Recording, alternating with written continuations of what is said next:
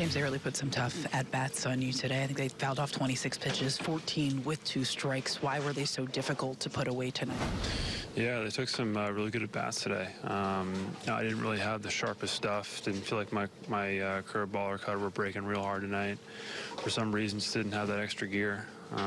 So I'll get to work between this start and my next one and try to figure out what's going on. Do you have any indication of why you didn't have the best control of those pitches?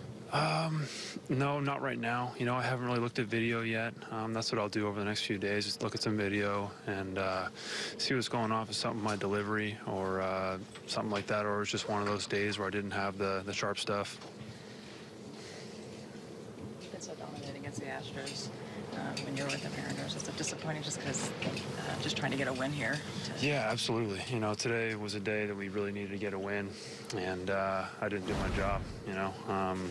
I wanted to come out here and put a good effort out, and didn't do that today. So, you know, need to get back to work here and find a way to get back to the top of my game and, you know, help this team out. How challenging in particular was Altuve that tonight? Yeah, he was seeing it tonight. You know, I made some bad pitches to him, left some pitches in the middle of the plate.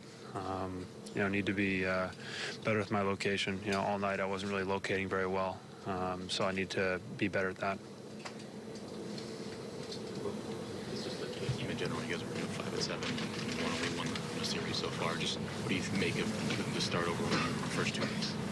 Yeah, you know, we've had some tough breaks. You know, the first 2 games here are real tight games. We haven't had some bounces go our way. But this is a good team we've got in this clubhouse, you know, and things are going to turn around, start going our way, and we're going to put together some good streaks of wins here.